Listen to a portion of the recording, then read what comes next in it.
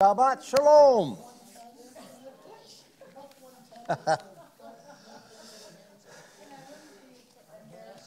Baruch atah Adonai Eloheinu melech ha'olam asher kedashanu b'mitzvotah v'tzavanu la'asot b'dvarei Torah.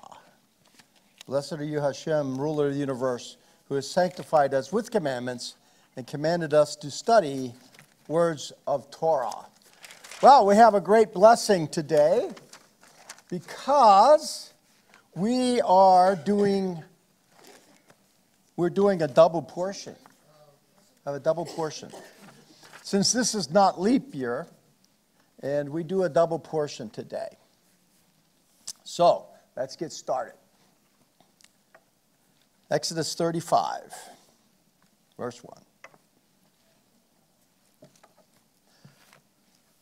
Moshe assembled the whole community of the people of Israel and said to them, "These are the things which Adonai has ordered you to do. In 6 days work is to be done, but the seventh day is to be a holy day for you, a Shabbat of complete rest in honor of Adonai. Whoever does any work on it is to be put to death. You are not to kindle a fire in any of your homes on Shabbat." Moshe said to the whole community of the people of Israel, "Here is what Adonai has ordered. Take up a collection for Adonai from among yourselves. Anyone whose heart makes him willing is to bring the offering for Adonai, gold, silver, and bronze, blue, purple, and scarlet yarn, fine linen, goat's hair, tanned ram skins, and fine leather, acacia wood, oil for the light, spices for the anointing oil and for the fragrant incense, onyx stones, and stones to be set for the ritual vest and the breastplate.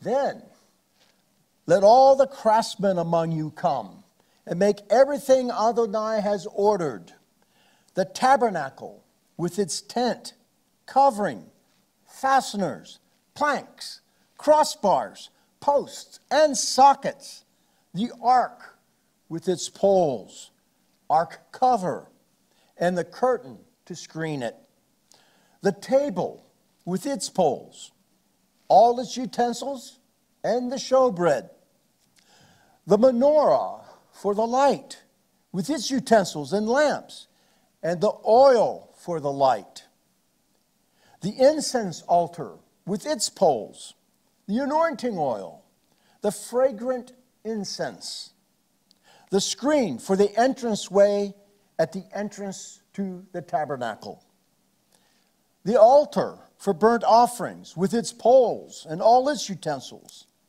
the basin with its base, the tapestries for the courtyard with their posts and sockets, the screen for the gateway of the courtyard, the tent pegs for the tabernacle, the tent pegs for the courtyard with their ropes, the garments for officiating, for the serving in the holy place, and the holy garments for Aharon the Kohen, and the garments for his sons, so that they can serve in the office of Kohen.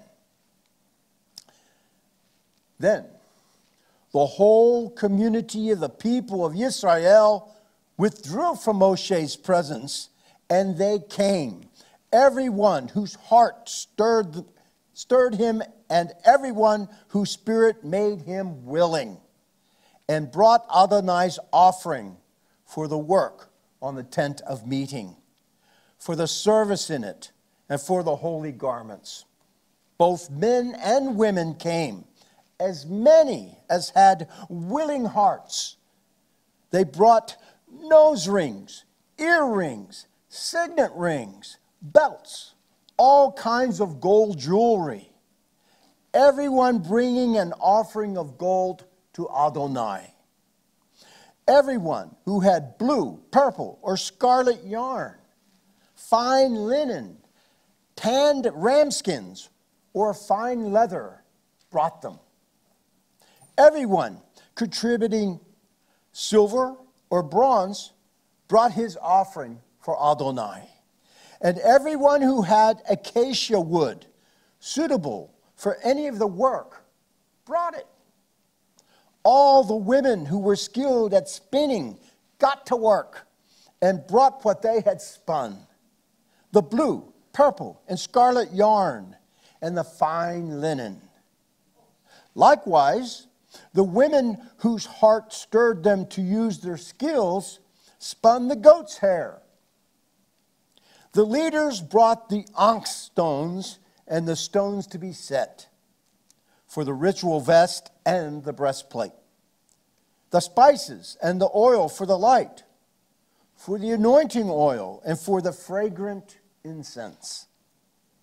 Thus, every man and woman of the people of Israel whose heart impelled him to contribute to any of the work Adonai had ordered through Moshe, brought it to Adonai as a voluntary offering. Moshe said to the people of Israel, "See, Adonai has singled out Bezalel, the son of Uri, the son of Hur, of the tribe of Yehudah. He has filled him with the Spirit of God, with wisdom, understanding, and knowledge concerning every kind of artisanry. He is a master of design in gold, silver, bronze, cutting precious stones to be set, wood carving, and every other craft. Adonai has also given him an Oholiav, the son of Akishamach, of the tribe of Dan, the ability to teach others. He has filled them with the skill needed for every kind of work, whether done by an artisan, a designer, an embroiderer, using blue, purple, and scarlet yarn, and fine linen, or a weaver. They have the skill for every kind of work and design." Chapter 36. But Bezalel and Oholiav, along with all the craftsmen whom Adonai has endowed with the wisdom and skill necessary to carry out the work needed for the sanctuary, are to do exactly according to everything Adonai has ordered. Moshe summoned Bezalel, Oholiav, and every craftsman to whom Adonai had given wisdom, everyone whose heart stirred him to come and take part in the work. They received from Moshe all the offering which the people of Israel had brought for the work of building the sanctuary. But they still kept bringing voluntary offerings every morning until all the craftsmen doing the work for the sanctuary left the work they were involved with to tell Moshe, "The people are bringing far more than is needed to do the work Adonai has ordered done." So Moshe gave an order which was proclaimed throughout the camp: neither men nor women are to make any further efforts for the sanctuary offerings. In this way, the people were restrained from making additional contributions, for what they had already was not only sufficient for doing all the work, but too much. With all the skilled men who were carrying out the work, Bezalel made the tabernacle using 10 sheets of finely woven linen and of blue, purple, and scarlet yarn. He made them with cherubim worked in that had been crafted by a skilled artisan. Each sheet was 42 feet long and 6 feet wide. All the sheets were the same size. He joined 5 sheets, one to another, and the other 5 sheets he joined one to another. He made loops of blue on the edge of the outermost sheet in the first set, and did the same on the edge of the outermost sheet in the second set. He made 50 loops on the one sheet, and he made 50 loops on the edge of the sheet in the second set. The loops were opposite one another. He made 50 fasteners of gold and coupled the sheets to each other with the fasteners, so that the tabernacle formed a single unit. He made sheets of goat's hair to be used as a tent covering the tabernacle. He made 11 sheets. Each sheet was 45 feet long and 6 feet wide. All 11 sheets were the same size. He joined 5 sheets together and 6 sheets together. He made 50 loops on the edge of the outermost sheet in the first set and 50 loops on the outermost sheet in the second set. He made 50 fasteners of bronze to join the tent together so that it would be a single unit. He made a covering for the tent of tanned ram skins and an outer covering of fine leather. He made the upright planks of acacia wood for the tabernacle. Each plank was 15 feet long and 2¼ feet wide. There were 2 projections on each plank, and the planks were joined one to another. This is how he made all the planks for the tabernacle. He made the planks for the tabernacle as follows: 20 planks for the south side facing southward. He made 40 silver sockets under the 20 planks, 2 sockets under one plank for its 2 projections, and 2 sockets under another plank for its 2 projections. For the second side of the tabernacle, to the north, he made 20 planks, and their 40 silver sockets, 2 sockets under one plank and 2 under another. For the rear part of the tabernacle toward the west, he made 6 planks. For the corners of the tabernacle in the rear, he made 2 planks, double from the bottom all the way to the top, but joined at a single ring. He did the same with both of them at the 2 corners. Thus, there were 8 planks with their silver sockets, 16 sockets, 2 sockets under each plank.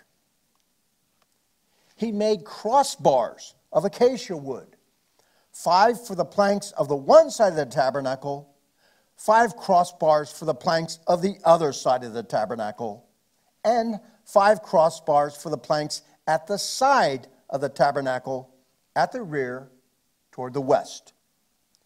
He made the middle crossbar so that it extended from one end of the planks to the other halfway up. He overlaid the planks with gold, made gold rings for them through which the crossbars could pass, and overlaid the crossbars with gold. He made the curtain of blue, purple, and scarlet yarn and finely woven linen. He made them with kruvim worked in that had been crafted by a skilled artisan. He made for it 4 posts of acacia wood and overlaid them with gold and gold hooks and cast for them 4 silver sockets. For the entrance to the tent, he made a screen of blue, purple, and scarlet yarn and finely woven linen in colors, the work of a weaver, with its 5 posts and their hooks.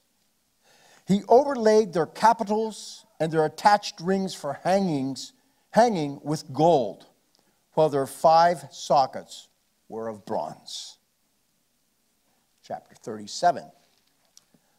Bezalel made the ark of acacia wood, 3 3/4 feet long, 2 1/4 feet wide, and 2 1/4 feet high. He overlaid it with pure gold, inside and outside, and put a molding of gold for it around the top. He cast 4 gold rings for it at its 4 feet, 2 rings on each side. He made poles of acacia wood and overlaid them with gold. He put the carrying poles for the ark in the rings on the sides of the ark. He made a cover for the ark of pure gold, 3 3/4 feet long and 2 1/4 feet wide. He made 2 keruvim of gold. He made them of hammered work for the 2 ends of the ark cover, 1 keruv for one end and 1 keruv for the other end. He made the keruvim of one piece with the ark cover at the 2 ends. The keruvim had their wings spread out above, so that their wings covered the ark. Their faces were toward each other and toward the ark cover. He made the table of acacia wood, 3 feet long, 18 inches wide, and 18 inches high. He overlaid it with pure gold and put a molding of gold around the top of it.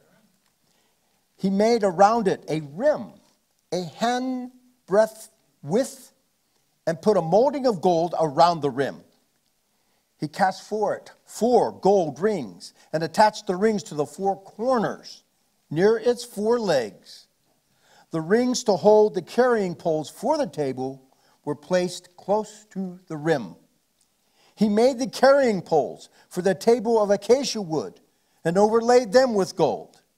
He made the utensils to be put on the table, its dishes, pans, bowls, and pitchers of pure gold. He made the menorah of pure gold. He made it of hammered work, its base, shaft, cups, rings of outer leaves, and flowers were a single unit.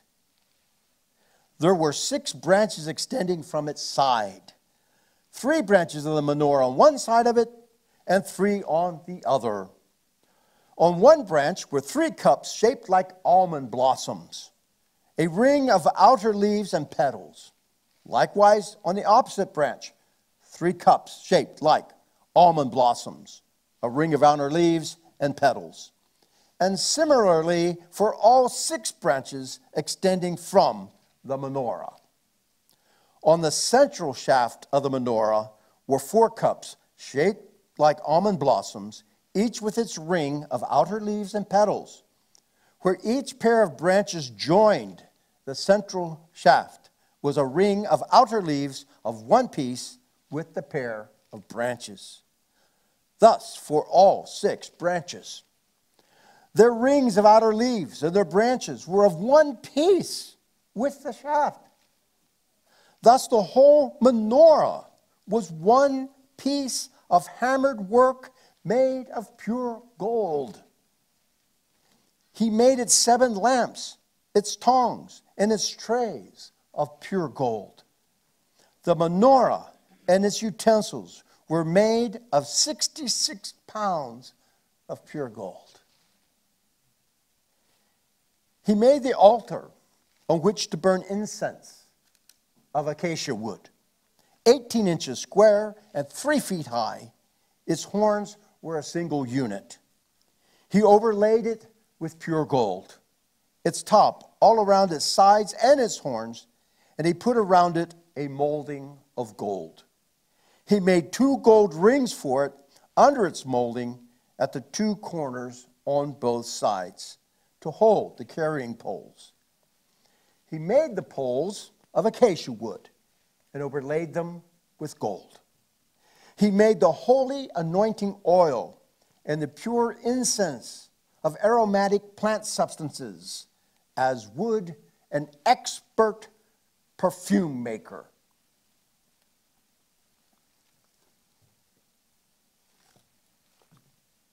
Chapter 38. He made the altar for burnt offerings of acacia wood, 7.5 feet long and 7.5 feet wide. It was square. And 4.5 feet high. He made horns for it on its four corners. The horns were of one piece with it, and he overlaid it with bronze. He made all the utensils for the altar, its pots, shovels, basins, meat hooks, and fire pans. All these utensils he made of bronze. He made for the altar a grate of bronze netting under its rim, reaching halfway up the altar. He cast 4 rings for the 4 ends of the bronze grate to hold the poles. He made the poles of acacia wood and overlaid them with bronze. He put the carrying poles into the rings on the sides of the altar. He made it of planks and hollow inside. He made the basin of bronze with its base of bronze from the mirrors of the women serving at the entrance to the tent of meeting. He made the courtyard. On the south side, facing southward, the tapestries for the courtyard were made of finely woven linen, 150 feet long, supported on 20 posts in 20 bronze sockets. The hooks on the post and the attached rings for hanging were of silver. On the north side, they were 150 feet long, hung on 20 posts in 20 bronze sockets, with the hooks on the post and their rings of silver.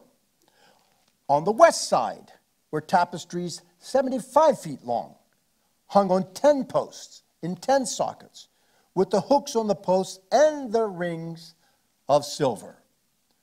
On the east side were tapestries 75 feet long. The tapestries for the one side of the gateway were 22.5 feet long, hung on 3 posts in 3 sockets. Likewise, for the other side, on either side of the gate, were tapestries 22.5 feet long on 3 posts in 3 sockets. All the tapestries for the courtyard, all the way around, were of finely woven linen. The sockets for the posts were of bronze. The hooks on the posts and their rings were of silver. The capitals of the posts were overlaid with silver, and all the posts of the courtyard were banded with silver. The screen for the gateway to the courtyard was the work of a weaver in colors of blue, purple, and scarlet yarn, and finely woven linen. Its length was 30 feet, and its height 7.5 feet all the way along, like the tapestry of the courtyard. It had 4 posts in 4 bronze sockets with silver hooks, capitals overlaid with silver, and silver fasteners. The tent pegs for the tabernacle and for the courtyard around it were of bronze.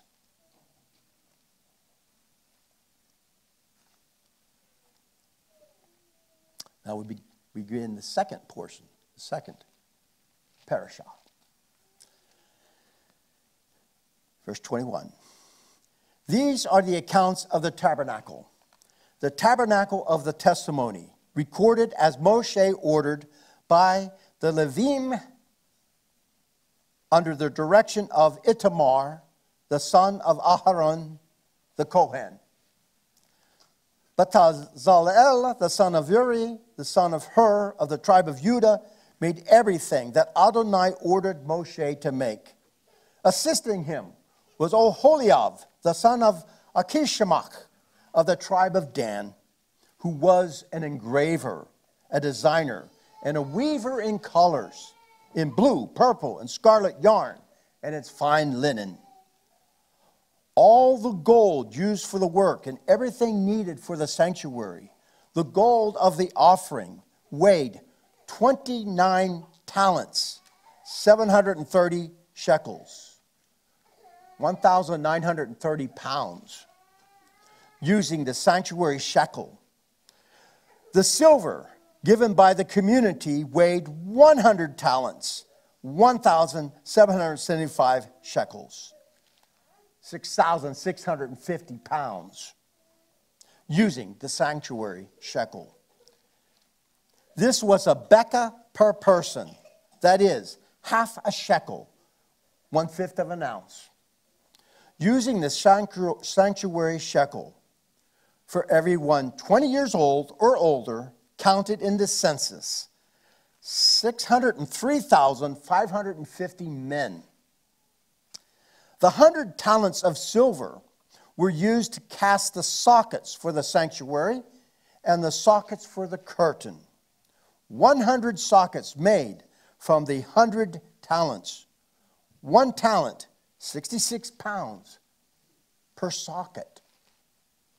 The 1,775 shekels, 50 pounds, he used to make hooks for the posts, to overlay their capitals, and to make fasteners for them. The bronze in the offering came to 4,680 pounds. He used it to make the sockets for the entrance to the tent of meeting, the bronze altar, the bronze grate, all the utensils for the altar, the sockets for the courtyard around it, the sockets for the gateway to the courtyard, all the tent pegs for the tabernacle, and all the tent pegs for the courtyard around it. Chapter 39. From the blue, purple, and scarlet yarn, they made garments for officiating, for serving in the holy place. And they made the holy garments for Aaron as Adonai had ordered Moshe. He made the ritual vest of gold, of blue, purple, and scarlet threads in order to work it into the blue, purple, and scarlet yarn and of finely woven linen. They hammered the gold into thin plates and cut them into threads in order to work it into the blue, purple, and scarlet yarn and the fine linen crafted by skilled artisan. They made shoulder pieces for it, joined together. They were joined together at the two ends. The decorated belt on the vest used to fasten it was of the same workmanship and materials, gold, blue, purple, and scarlet yarn, and finely twined linen, as Adonai had ordered Moshe. They worked the onyx stones, mounted in gold settings, engraving them with the names of the sons of Israel, as they would be engraved on a seal. Then he put them on the shoulder pieces of the vest to be stones, calling to mind the sons of Israel as Adonai had ordered Moshe. He made the breastplate. It was crafted by a skilled artisan and made like the work of the ritual vest, of gold, blue, purple, and scarlet yarn, and finely woven linen. When folded double, the breastplate was square. Doubled, it was a handspan by a handspan. They put on it 4 rows of stones. The first row was carnelian, a topaz, and an emerald. The second row, a green feldspar, a sapphire, and a diamond. The third row, an orange zircon, an agate, and an amethyst. And the fourth row, a beryl, an onyx, and a jasper. They were mounted in settings of gold. The stones corresponded to the names of the 12 sons of Israel. They were engraved with their names as a seal would be engraved, each name representing one of the 12 tribes. On the breastplate, they made 2 pure gold chains, twisted like cords. Also for the breastplate, they made 2 settings of gold and 2 gold rings, and they put the 2 rings at the 2 ends of the breastplate. They put the 2 twisted gold chains in the 2 rings at the ends of the breastplate and attached the other 2 ends of the twisted chains to the front of the shoulder pieces of the ritual vest. They also made 2 gold rings and put them on the 2 ends of the breastplate, at its edge, on the side facing in toward the vest. And they made 2 gold rings and attached them low on the front part of the vest shoulder pieces near the join above the vest's decorated belt. Then they bound the breastplate by its rings to the rings of the vest with a blue cord, so that it could be on the vest's decorated belt, and so that the breastplate would not swing loose from the vest, as Adonai had ordered Moshe. He made the robe for the ritual vest. It was woven entirely of blue, with its opening in the middle, like that of a coat of mail, and with a border around the opening so that it wouldn't tear. On the bottom hem, they made pomegranates of blue, purple, and scarlet, and woven linen. And they made bells of pure gold, and put the bells between the pomegranates all the way around the hem of the robe. Between the pomegranates, that is, bell, pomegranate, all the way around the hem of the robe for service, as Adonai had ordered Moshe. They made the tunics of finely woven linen for Aharon and his sons, the turban of fine linen, the splendid headgear of fine linen, the linen shorts, and the sash of finely woven linen and purple and blue, purple, and scarlet yarn, the work of a weaver in colors, as Adonai had ordered Moshe. They made the ornament for the holy turban of pure gold, wrote on it the words, "Set apart for Adonai," like the engraving on a seal, and tied a blue cord on it to fasten it to the front of the turban, as Adonai had ordered Moshe. Thus all the work for the tabernacle, the tent of meeting, was finished, with the people of Israel doing everything exactly as Adonai had ordered Moshe. Then they brought the tabernacle to Moshe, the tent and all its furnishing, clasp, planks, crossbars, posts, and sockets, the covering of tanned ramskins, the covering of fine leather, and the curtain for the screen, the ark for the testimony, its poles, and the ark cover, the table, all its utensils, and the showbread, the pure menorah, its lamps, and their arrangement for display, its accessories, and the oil for the light, the gold altar, the anointing oil, the fragrant incense, the screen for the entrance to the tent, the bronze altar with its bronze grate, poles, and all its utensils, the basin with its base, the tapestries for the courtyard with their posts and sockets, the screen for the entrance to the courtyard with its ropes and tent pegs, all the utensils for the service in the tabernacle, the tent of meeting, the garments for officiating, for serving in the holy place, the holy garments for Aaron the Kohen, and the garments for his sons to serve in the office of Kohen. The people of Israel did all the work just as Adonai had ordered Moshe.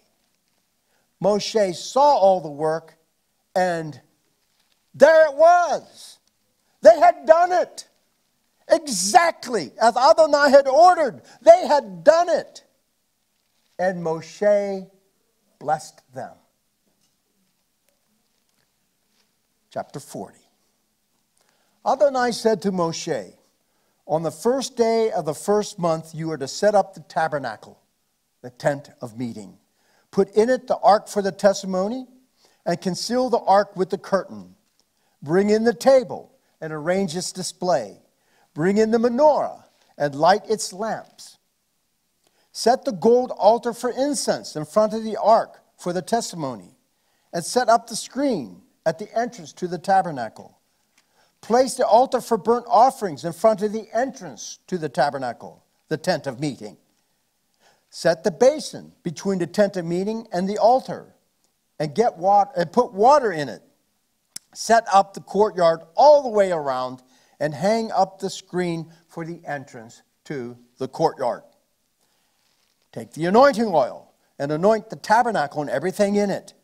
Consecrate it with all its furnishings. Then it will be holy. Anoint the altar for burnt offerings with all its utensils. Consecrate the altar. Then the altar will be especially holy. Anoint the basin and its base and consecrate it.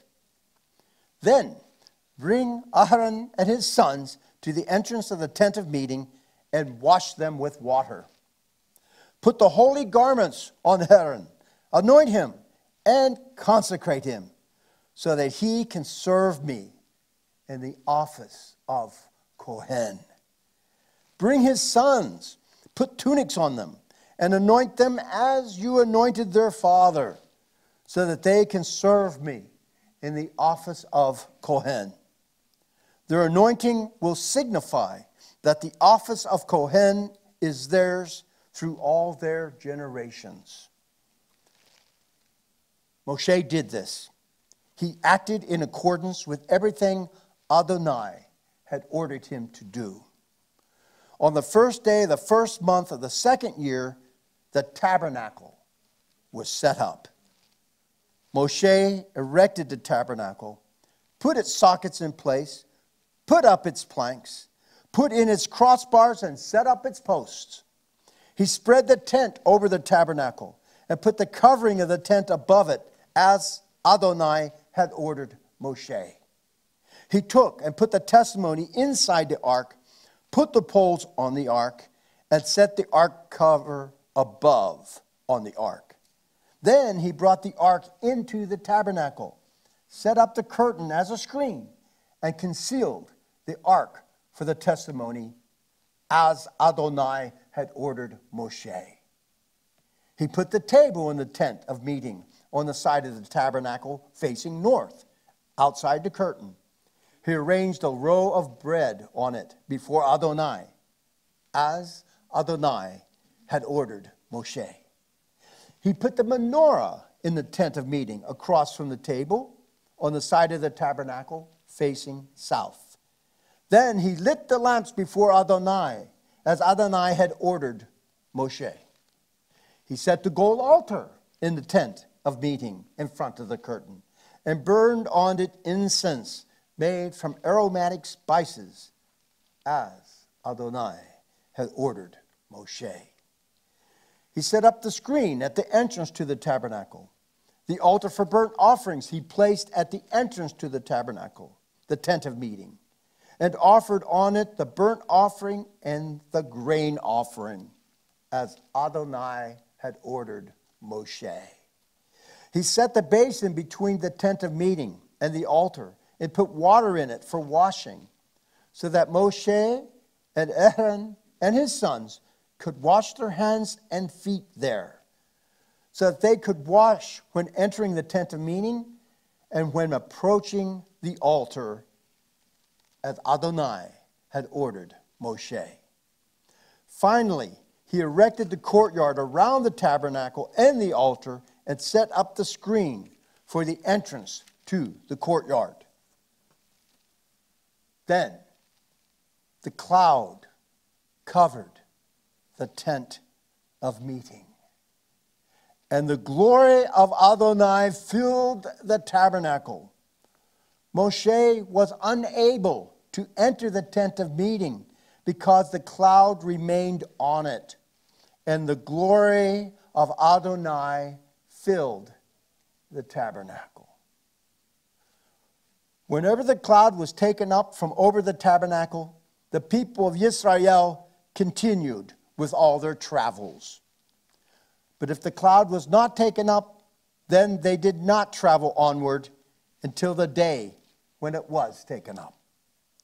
For the cloud of Adonai was above the tabernacle during the day, and fire was in the cloud at night, so that all the house of Israel could see it throughout all their travels.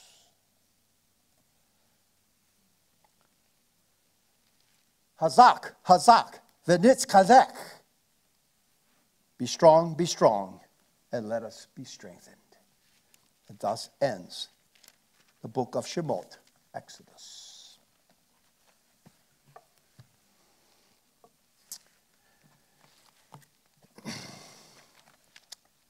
A double portion. How much time do we have? Okay, good. And I had an extra point to make because we got a double portion, right? So, but one of the things one of the most important points to make is this. We've read all this before earlier. You remember? There's some difference here, though. And the difference is very, very important.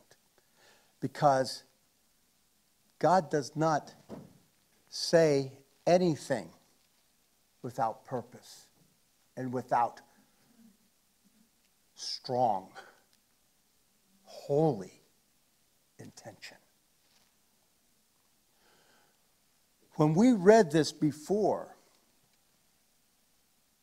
the directions, it was before the sin of the golden calf. And God was ready to wipe the entire nation out at that point. He was ready to wipe them out because they had broken the covenant. They had broken the covenant nearly before it was even made. They had broken the covenant. Moshe is coming down with the tablets. And the covenant was broken. So he himself cast the tablets down and shattered them, which symbolized the broken covenant. Now what? Now what? The covenant is broken. And Moshe interceded. And God spared the nation. And he made a new covenant. He made a new covenant. He renewed the covenant. So, the New Testament, the new covenant, which Christians claim, this was a lot earlier. This new covenant was a lot earlier. Because this is a new covenant. Everything is repeated again. Because this is now a new covenant. And now, there are some changes. There are some differences. But now, they have actually accomplished it. What we see occurring here, and what we should rejoice in, is that the nation repented. The nation repented. And they did everything exactly as God had said. Exactly as Adonai had ordered Moshe. And they had done it. They had done it. It was great rejoicing. In the previous covenant, those whose will impelled them were to give the instructions that were given. And it even says commanded. And this is really unique here because there's a contrast here now. Because we see that there are those who had willing hearts and hearts of wisdom. Willing hearts and hearts of wisdom. Where get the sense of this. Meditate on this with me. God commanded them to make offerings, but he said those who are willing were to give voluntarily. Yes, he commanded the offerings, but they were to be voluntary. So it was with a willing heart. We should rejoice at that. But that's a mark of the repentance. But that's not all. Just as Bezalel and Oholiab had been granted wisdom, others had hearts of wisdom, which they were also gifted by God's Spirit to train them, to teach them all these skills that were needed to do the work. Those that gave with a willing heart gave the raw materials to construct the temple, and they gave willingly. But those who gave with a heart of wisdom gave the skills and the time and the artistry. The artisan work was done by them, and that was their contribution. That was their offering, and it too was voluntary. So we have willing hearts, and we have wise hearts, hearts of wisdom. That's important.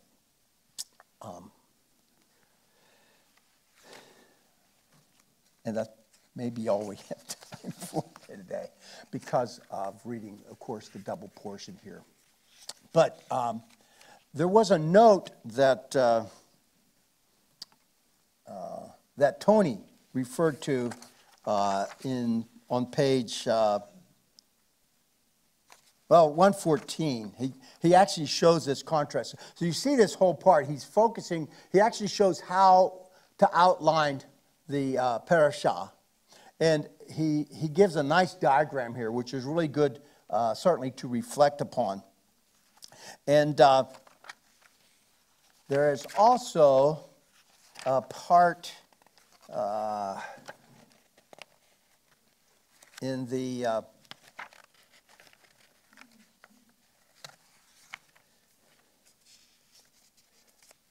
concerning the Messiah, page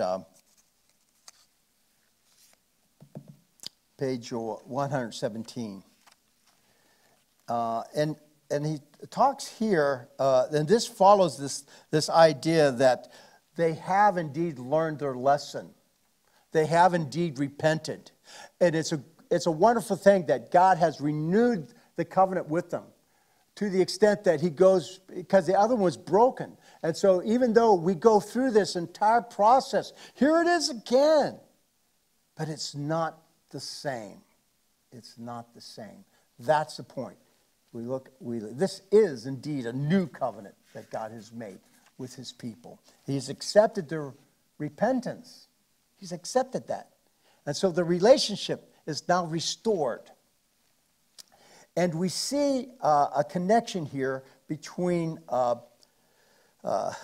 this Torah portion, these double portion, plus King Solomon in the Haftarah, and also Yeshua.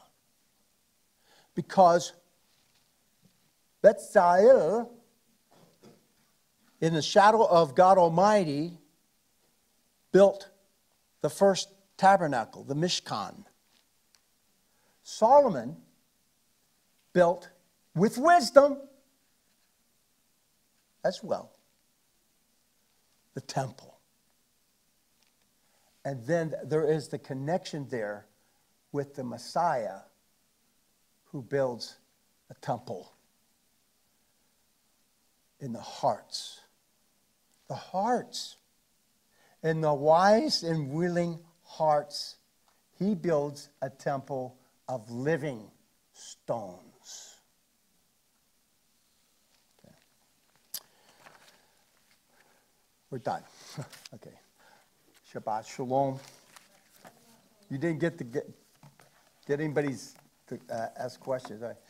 Yeah, you'll have to come to me privately then, or talk amongst yourself, which is also a good thing to do.